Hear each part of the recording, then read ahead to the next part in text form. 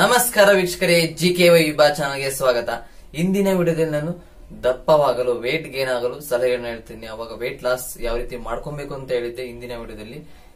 ಇವತ್ತಿನ ವಿಡಿಯೋದಲ್ಲಿ weight gain, strength and strong body ಹೇಗ್ ಮಾಡ್ಕೊಳ್ಳೋದು ನೋಡೋಣ.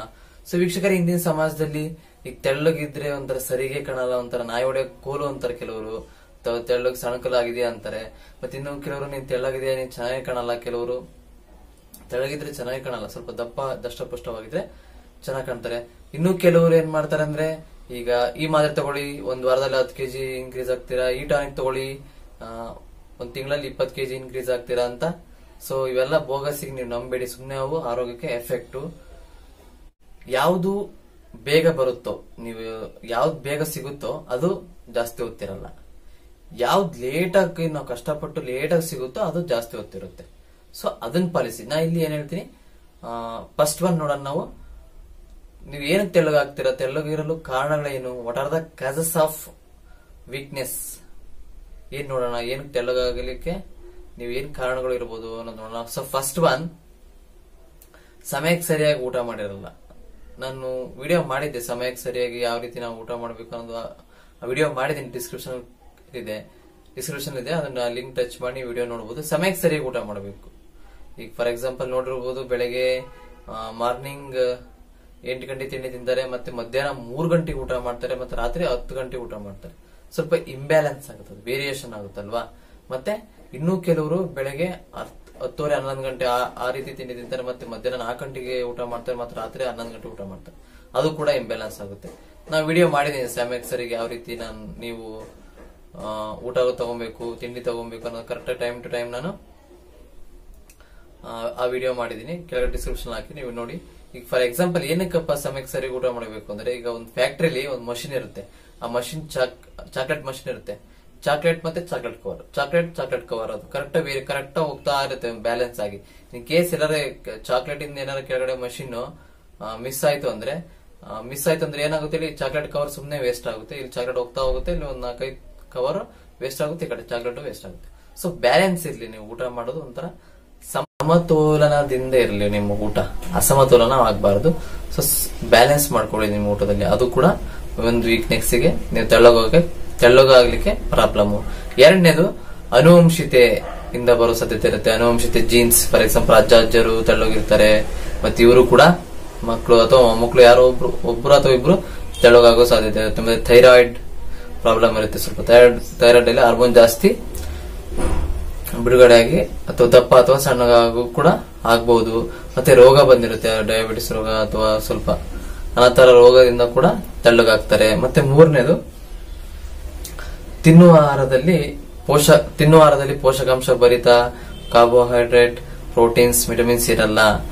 ನಾವ್ ಈಗಿನ ಟ್ರೆಂಡ್ ಅಲ್ಲಿ ಹಂಗೆ ಆಗಿರೋದು.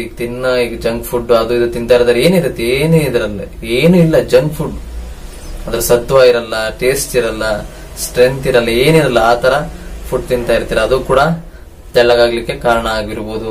ಮತ್ತೆ ಒಂದೇ ತರದ್ದೇ ಫುಡ್ ತಗೊಂಡಿರ್ತೀರಾ. ಈ ಫಾರ್ ಎಕ್ಸಾಂಪಲ್ ನೋಡಿರ್ಬೋದು, ನೀವು ಮ್ಯಾಕ್ಸಿಮಮ್ ಸಿಟಿ ಲೈಫ್ ಅಲ್ಲಿ, ಬ್ಯಾಚುಲರ್ಸ್ ಲೈಫ್ ಅಲ್ಲಿ ಆಗುತ್ತೆ. ಈಗ ಬೆಳಗ್ಗೆ ರೈಸ್ ಊಟ ಮಾಡಿದ್ರೆ ಮಧ್ಯಾಹ್ನ ರೈಸ್, ರಾತ್ರಿನ ರೈಸ್, ತೀರ್ಮಾನಸನು ರೈಸ್ ಐಟಮೇ ತಿಂತಾ ಇರ್ತಾರೆ ಕೆಲವರು ಪಾಪ. ಸೊ ಡಿಫ್ರೆಂಟ್ ಮಾಡ್ಕೊಳ್ಳಿ.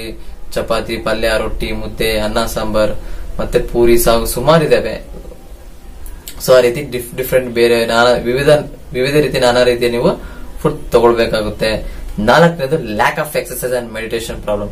ಕೆಲವರು ನೋಡಿರ್ಬೋದು, ನೀವು ಸಾಕು ಒಂದು 4 ದಿವಸ ಎಕ್ಸರ್ಸೈಸ್ ಮಾಡಿದ್ರೆ ಸಾಕು ಸ್ಟ್ರೆಂತ್ ಆಗ್ಬಿಡ್ತಾರೆ, ಮತ್ತೆ ಒಂದ್ 4 ದಿವಸ ಬಿಡ್ತಾರೆ. ಆತರ ಮಾಡ್ಬಿಡಿ. ರೆಗ್ಯುಲರ್ ಎಕ್ಸರ್ಸೈಸ್ ಮಾಡಿ, ವಾರದಲ್ಲಿ ಒಂದು 6 ಸತಿ ಮಾಡಿ, ಭಾನುವಾರ ರೆಸ್ಟ್ ತಗೊಳ್ಳಿ.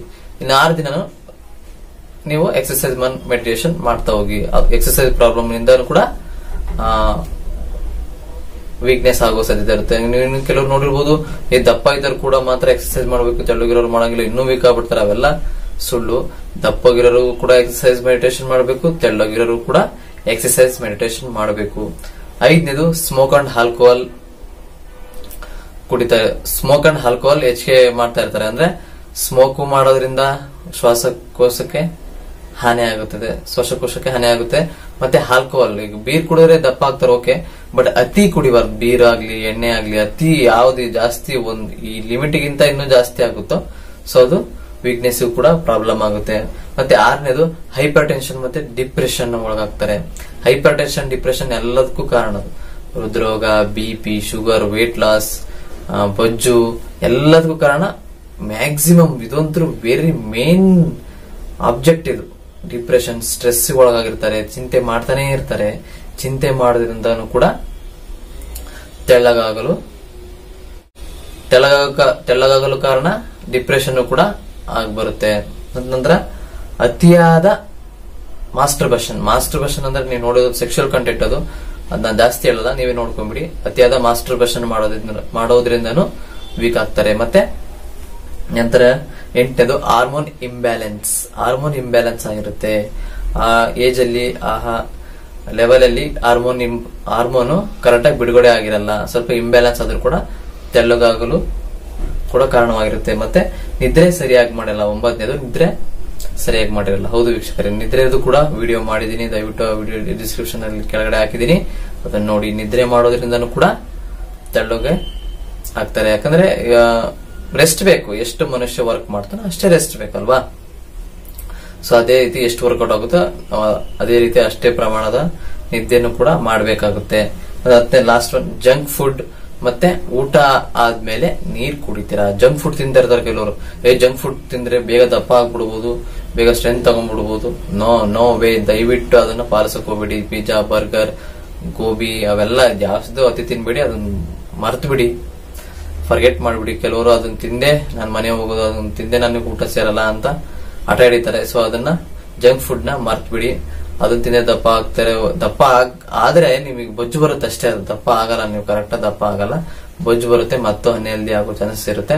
ಮತ್ತೆ ಊಟ ಮಾಡಿದ ತಕ್ಷಣ ನೀರು ದಯವಿಟ್ಟು ಕುಡಿಬೇಡಿ. ತಕ್ಷಣ ಕುಡಿಬಾರ್ದು, ಊಟ ಆಗಿ ಅರ್ಧ ಗಂಟೆ ಬಿಟ್ಟು ನೀರು ಕುಡಿಬೇಕು. ಆ ವಿಡಿಯೋನು ಕೂಡ ಮಾಡಿದೀನಿ. ವಾಟರ್ ಥೆರಪಿ, ಫುಡ್ ಥೆರಪಿದು, ನೀರು ಯಾವ ರೀತಿ ಕುಡಿಬೇಕು, ಊಟ ಯಾವ ಸಮಯದಲ್ಲಿ ಮಾಡಬೇಕು, ಮತ್ತೆ ಊಟ ಮಾಡಕ್ರೆ ನಾವ್ ಏನೇನು ಕರೆಕ್ಟ್ ಕೆಲಸ ಮಾಡಬೇಕು, ಮತ್ತೆ ನಿದ್ದೆ ಯಾವ ರೀತಿ ಮಾಡಕ್ಕೆ ಎಲ್ಲ ವಿಡಿಯೋ ಡಿಸ್ಕ್ರಿಪ್ಷನ್ ಹಾಕಿದೀನಿ. ಈ ವಿಡಿಯೋ ನೋಡಿ, ನೆಕ್ಸ್ಟ್ ಅದನ್ನ ನೋಡಿ. ಡಿಸ್ಕ್ರಿಪ್ಷನ್ ಅಲ್ಲಿ ಲಿಂಕ್ ಹಾಕಿದೀನಿ, ಆ ವಿಡಿಯೋ ನೋಡಿ ವೀಕ್ಷಕರೇ. ಸೊ ವೀಕ್ಷಕರೇ, ಇದಿಷ್ಟು 10 ಕಾರಣಗಳು, main causes of ತೆಳ್ಳಗಾಗಿಲು, main causes of ಇವೆ. ಸೊ ಈ ವಿಡಿಯೋ ನಿಮಗೆ ಇಷ್ಟ ಆಯ್ತು ಅಂದ್ರೆ ಲೈಕ್ ಮಾಡಿ, ಶೇರ್ ಮಾಡಿ, ಕಮೆಂಟ್ ಮಾಡಿ. ನೀವಿನ್ನೂ ಹೊಸಬರಾಗಿದ್ದಾರೆ ನಮ್ಮ ಚಾನಲ್ಗೆ ಸಬ್ಸ್ಕ್ರೈಬ್ ಮಾಡಿ, ಪಕ್ಕದಲ್ಲಿರೋ ಬೆಲ್ ಐಕಾನ್ ಪ್ರೆಸ್ ಮಾಡಿ, ನೋಟಿಫಿಕೇಶನ್ ಆಲ್ ಅಂತ ಕೊಡಿ. ಶುಭವಾಗಲಿ, ಶುಭ ದಿನ. Thank you.